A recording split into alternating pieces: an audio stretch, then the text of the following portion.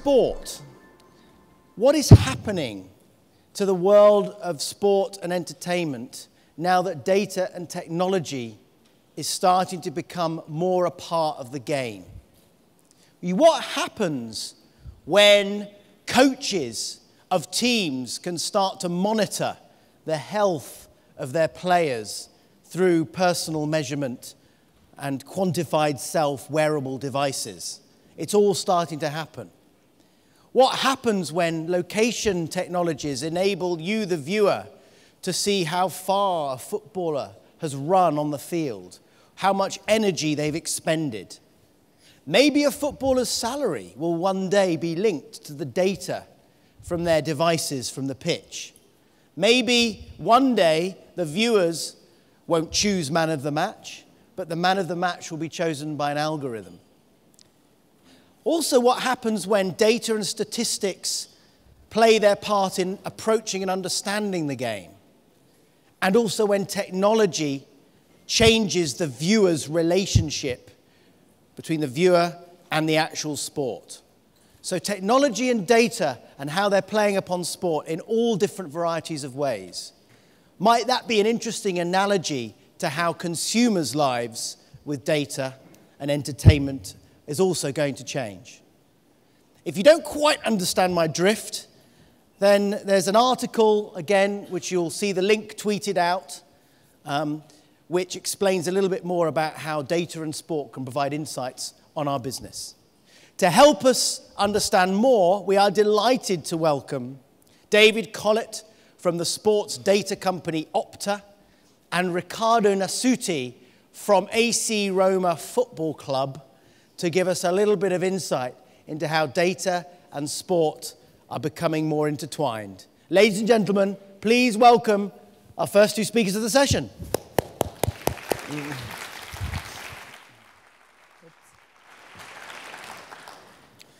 Hi all, hi everyone, benvenuti, welcome.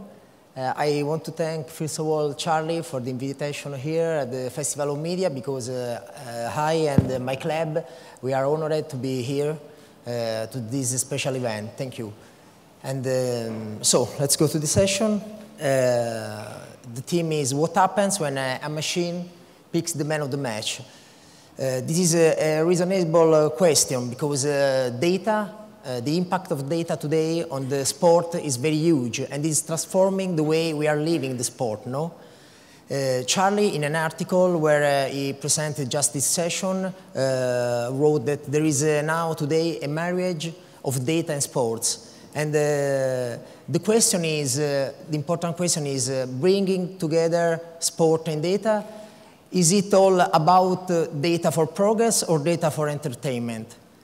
I think that we need to strike a right balance between the two, because we have to understand that data analysis today is an opportunity for a football club, but for every sports company.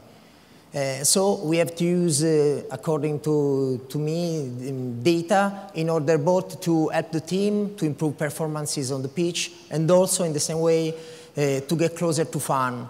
And because we know that from one end, the progresses in video technology, wearable sensor, give the opportunity to a technical staff of a football team, of a basketball team, to extract a lot of great quantity of information that can help the team to improve the performances. And on the other hand, it's important to use the data just to create engagement with fans. And we do this with AS Roma. I am the digital content manager, so I will focalize the attention on how we use data analysis just to create engagement with fans. Because in this way we can increasing the fan base, and in a long period, indirectly, we can also increase the revenues of the club. I think that before going on, the most important thing in order to create engagement with fans using data is the spirit behind this choice. Because we have to not to spy or cheat the fans. On the contrary, we have to involve the fans in things they are interested in. So we can engage them before with data related to a football match, to a player, to the season. And then in a second way, we can also involve them, giving information, ticket, t-shirts, apps, and so on. Let's go focalize the attention on the relationship between data and fans. I think that data is the key to helping the new generation of fans understand the game better. Because yesterday, the in-game data was used only by manager, technical staff. But now, and we in AS Roma do this, we offer to the fans the opportunity to see all this data, in-game data. And this is a little revolution, because in this way we are offering to the fans the opportunity to turn opinion into facts in a very smart and short way. And because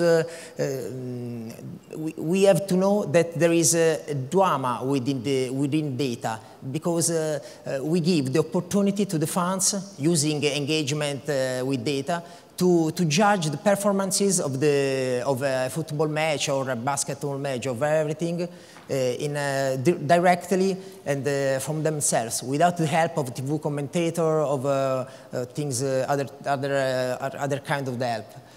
So, pass to know-how, we in AS Roma, we use this data, above all, focalizing the attention on how we use the data on digital media. I use this hashtag, Rise to Glory, because this hashtag was used by the club some weeks ago, the day of the presentation of the new stadium. And I use this because it summarizes the purpose the club wants to reach in the future. The club wants to build a competitive team on the pitch and an international brand out of the pitch. And the data will help the team in both these purposes, no? We will focalize the attention on how we use data on digital media, and we will see how is important the use of digital media and is strategic in this way. Before going forward, I give you just a very short overview about the club and some data. The club AS Roma was founded in 1927, and in its history has won 14 national trophies. Our ownership is American, and we have in the team some international star players like Totti, De Rossi, and Maicon, and so on. And according to a survey, we have in the world 87 potential fans across 5 continents worldwide. This is an important thing, and we are, for example, the second most popular club, Italian club in the US.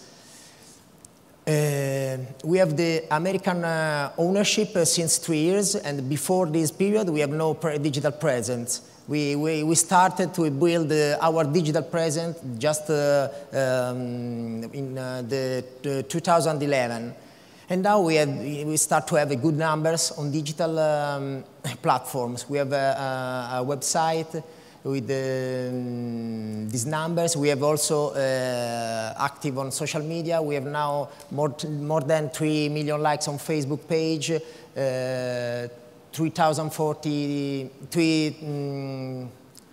36,000 subscribers on YouTube, and we are on Pinterest, Tumblr. So we are increasing our digital presence because the purpose the club wants to reach, to build an international brand, pass through this the development of digital media.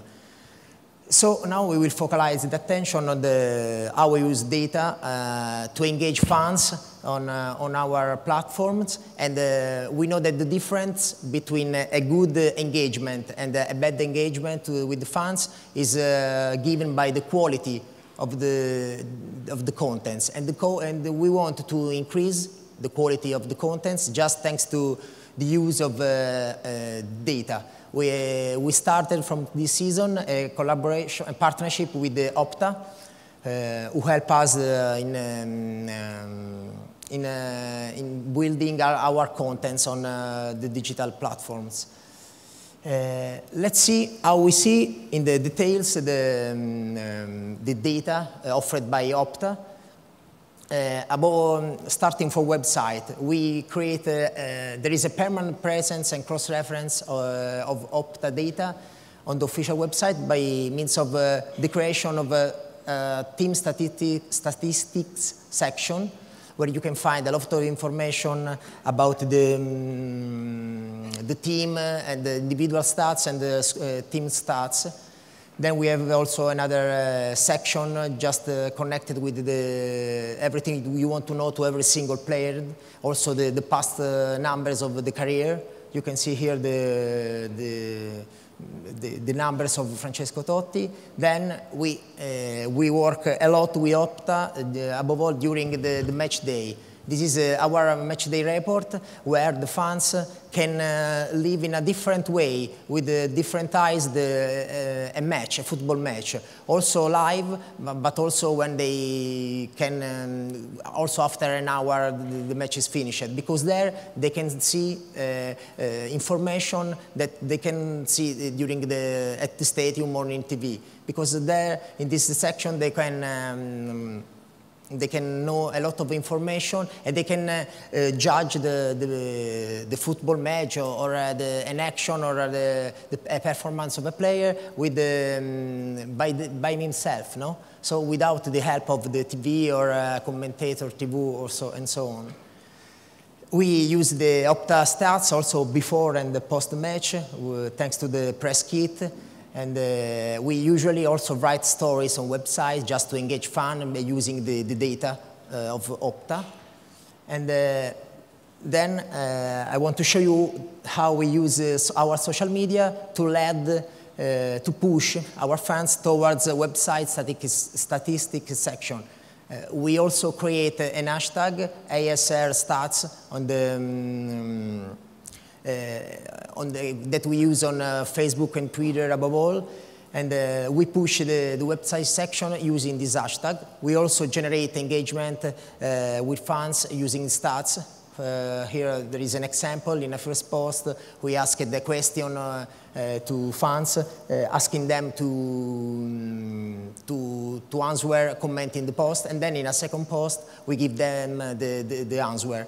And then we also, usually the game after, the day after the game, we give tasters of stats after, on the previous match. And we usually post 5 or 6 tweets every Monday. So this, we saw how we use the contents, how we use the data offered by OPTA in the digital contents. The OPTA also contribute to help the team on the pitch to perform in a better way the team during the match. But I can see, I'm sure that David Collet from OPTA will now give you more information about this. I want to just to arrive to a conclusion, because Charlie was spoken about the marriage of sport and data. And we in AS Roma are supporting this marriage, but we are also supporting this with the right spirit, the right point of view, because we want to maintain this right balance between data for progress and data for entertainment. The last example I give you is just to show you that this is our way of living the data. Is the project of a new stadium. In the new stadium, there will be a 360 degrees video screen running around the rooftop, upon which fans will be able to watch the in-game data live. So we will support this marriage between data and sports also in the future. Thank you for your attention. I'm sorry for my English, but I hope that David Collet will be very clever than me, and so I give the ball to David. Thank you.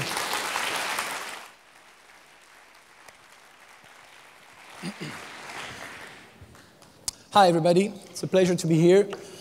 Let's get this moving. OPTA, to give a larger perspective after this specific example about AS Roma, belongs to a group named Perform, which is #1 in the world in providing content in the sports digital space.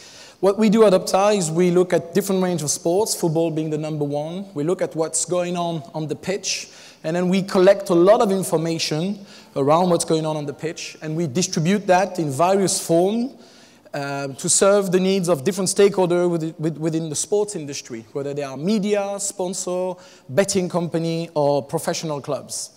Now, we work with a lot of official governing bodies, which have given us in the last 12 years a lot of credits about how we collect the data, but also how we transform the data into stories. The most important things, we don't sell numbers. We sell stories, we sell engagement, and we help the governing bodies and the world of sports in general create excitement around football, which is a lot emotional. Now, we work a lot with some brands. I can show some quick example around here, whether it's EA Sports around the Premier League, whether it's Castrol around the FIFA and Euro, whether it's Accenture in the rugby, a lot of technology or consulting company more and more are turning towards data, whether it's Western Union trying to find a gap between money transfer and transfer in football through the form of passes. Brands find a lot of interest. Now, Charlie, as a sort of preview to this speech, make a great assumption that we, in 90 minutes of football game, would collect more data than the entire British library. Now, I did my homework, and unfortunately, Charlie, there's 150 million items in the British library. We are not quite there yet. Apologies for that. But we're working on it. And how do we work on that? Well, we are creating, and the business and the industry is creating more point of entry towards collecting the game. Because the desire for the fans is to have a better understanding of what's going on around the football pitch, because it's now an entertainment program, it's a show.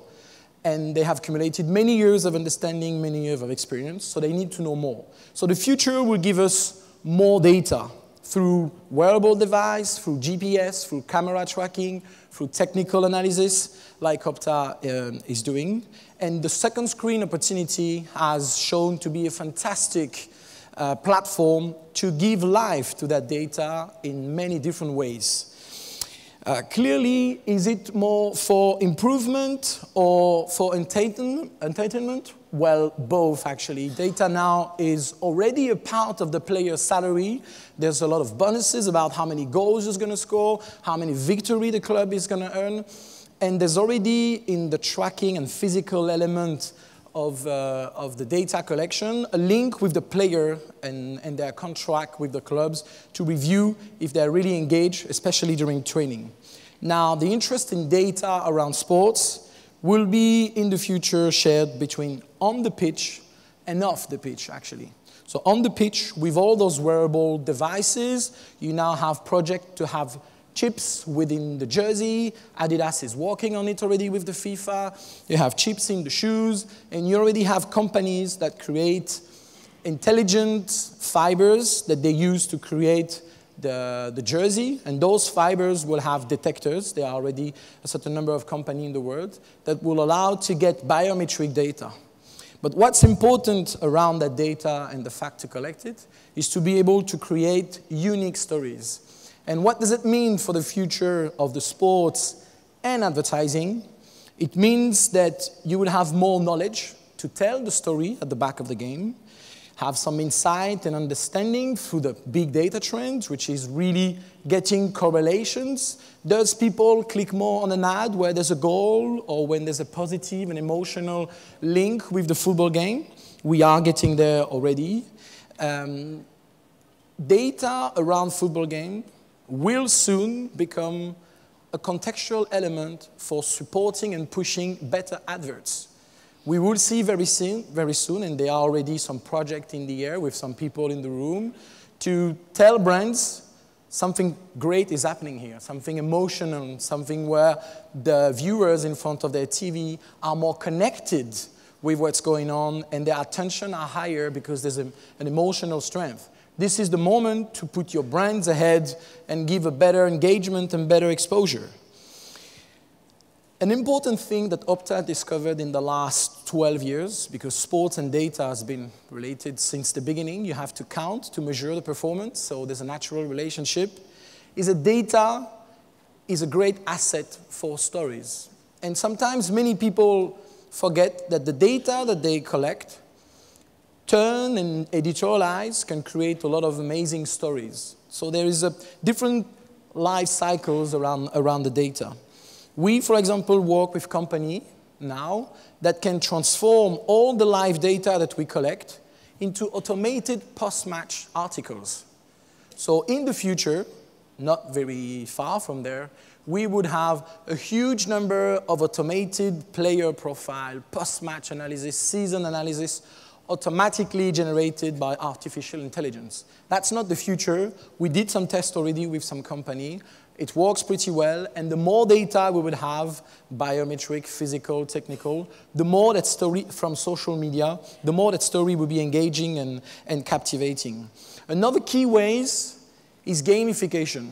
We realized and we found out throughout the years that the data that we produce is a fantastic opportunity for brand to create interaction and engagement for the fans, because using the data as a way to offer prediction in some games. Where is the ball going to end it up in the goal? Where before the match, I can play with my second screen, with my iPhone app, try to predict who will perform at a better level, who will score the goal in which part of the pitch, how many shots is going to happen. And the betting industry, as well as the second screen, mobile, tablet, associated with sponsors, has found some fantastic and very interesting usage around the data towards the gamification.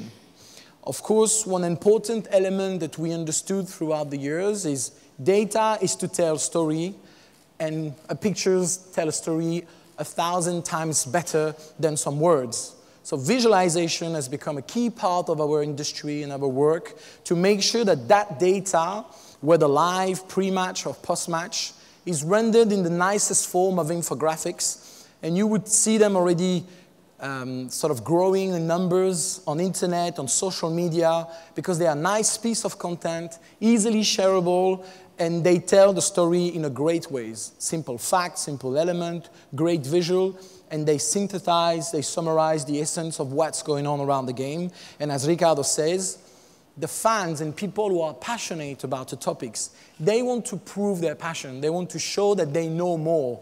And the first things that football fans, and even footballers does, is they share those infographics. They share those data insight. They share those facts. So one interesting learnings that we got around the data value is that it follows a different chain. It's an information in itself. It requires some skills, and the work of data scientists in sports and football has been growing in professional clubs and in many other areas. And it's also an opportunity when mixed and merged with other forms of data to create stronger engagement. We believe that very soon, more sponsors will take ownership of that data, and we see it more and more coming because the Intels and the big companies that are coming from the technology background, especially those who are big data specialists, like IBM, for example. Sports is a fantastic platform to tell in a more emotional and in a more exciting way what their technology, what their capabilities are. So whether it's around tennis or rugby, it's much easier for them to explain to their client, look what we do with so much data in sports and how we create a fantastic story behind it.